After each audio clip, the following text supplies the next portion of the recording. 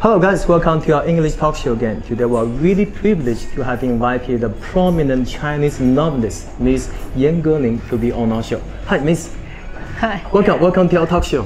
It's a real very honored to be on your talk show. The honor is all ours. Yeah, could you first please say hi to our audience? Hi friends. Hi readers. Excellent. As a prominent writer, can you share your experience with us? Usually, where do you get inspiration for your writings from? I'm a good listener to people's stories.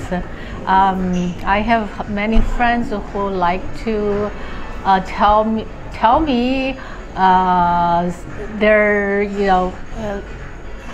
experiences that sound very mundane, but I can always find some interesting details and some funny stuff, absurdity, and I think to have a very sympathetic ear is very important for a novelist. Mm-hmm. And because we say sympathetic is that you can co-feel with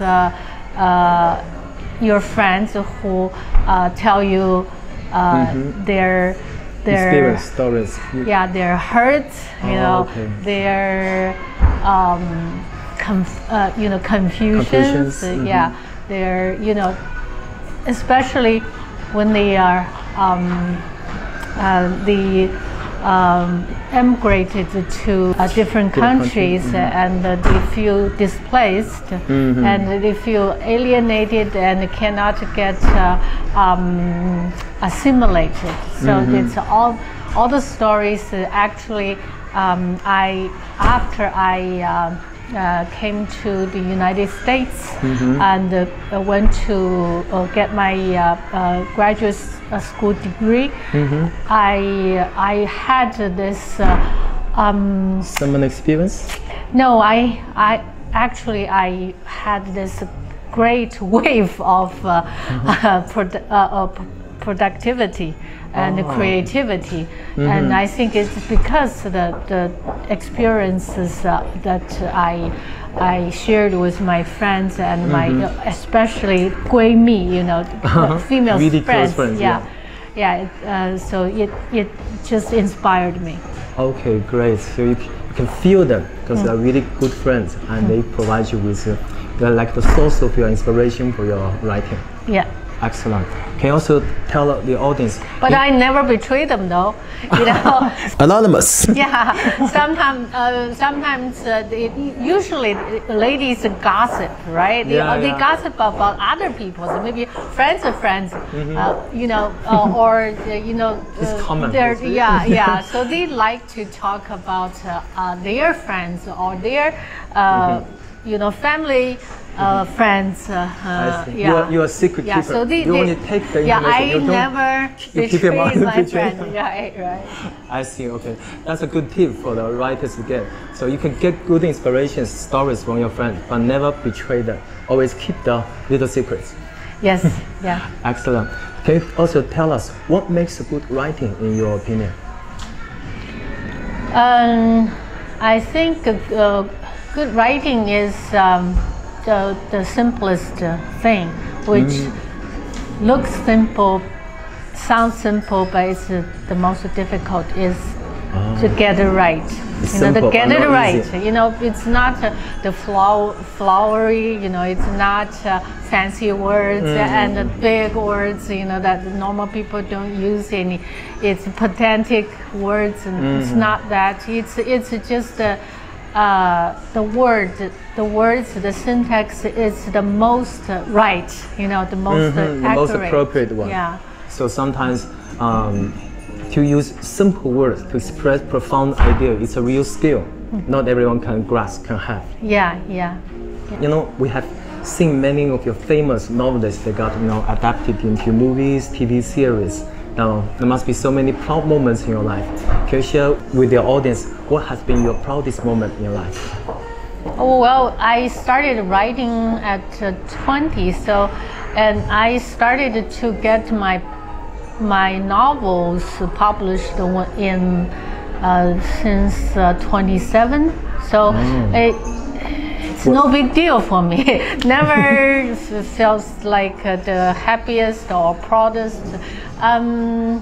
The proudest moment is this moment I write this sentence, I feel great. This sentence is better than I expected.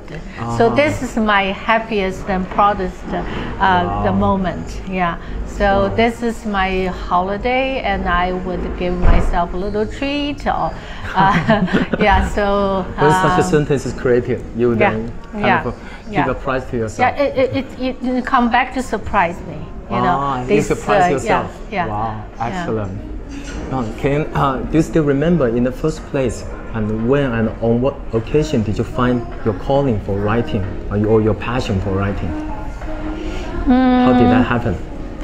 I think it's because of my genes. And, my father was a writer and also a painter, and so I think mostly his library nurtured me, and the way of his life and his expressions nurtured me, not consciously but subconsciously. So I had the most freedom, more freedom than normal children to wander in his library. So he didn't prevent me from reading anything. Yes. So you could indulge yourself in reading. Yeah. Well, you know, something that they considered erotic, right? So, but my father gave me free rein. Total freedom. Yeah, total freedom. And he himself is also a free thinker. He always doubts. You know, he always has doubts, and then critical thinking. Yeah. And so I think that is the most important quality and legacy that I had from my father. He didn't think I would be a writer because I used to be a performer. I used to be a dancer. So nobody thought I would become one day a writer. And it was very unexpected.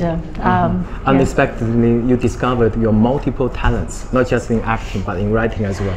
I was an awful actress, I mean dancer. I was nervous, I was, I felt like, you know, you were, you don't have much freedom. You don't really, you know, I think my brain is much richer, you know. When you're writing, is to express myself, whereas my limbs and my body is limited because I didn't think I was the cut for dancing. But I loved the dancing. I loved all forms of art. Like I danced, so I could whole-bodily enjoy music. So so you got really artistic qualifications in you, and the best calling, the best quality you find in yourself is in the writing, in the field of writing. Right. Yeah. I don't know, maybe I could be a good scientist too, because I like experiments in many things, but I didn't have that background. My family wasn't. I see. That can make maybe a different area that will surprise you in the future. I don't know. It's too late. You know, many audience they look up at you as the role models. Many audience also, you know, youngsters. Any suggestions you can give to them if they also want to become a good writer, successful writer as you? I think first you have to read as much as you could. I realize nowadays the kids don't read much. They read the school or what school assigned to them, but they don't really find joy in reading. And I think it's nowadays too many new devices, electronic devices, and chopped up their time. And they couldn't find the quiet and the mind, the serenity of the mind to really absorb in reading. So I think that's a pity, and for that reason I hate all the devices. They're supposed to make us better human beings, but meanwhile they really make us less humane. Yeah, it's supposed to give us more freedom to read more. I have friends who have a Kindle.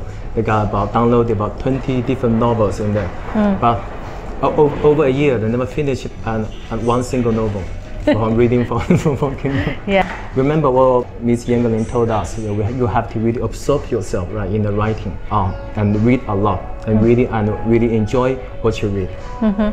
Okay, thank you so much for taking the interview. It's a real honor. I'm very happy to be interviewed by you. Before we finish, Javier, any other words you may want to say to the audience? And I think you just do things to follow your heart, and also to not to do things half-hearted. Do it wholeheartedly. Yes. So this is I've done two things: dancing for 8 years, and the rest of my life I devoted to writing. So I think it is this really is a good quality of a person. And also the good quality of living, right? To enjoy wholeheartedly, enjoy whatever you do. Thank you so much. It's a real pleasure. We'll see you guys next time. Bye bye. Bye bye.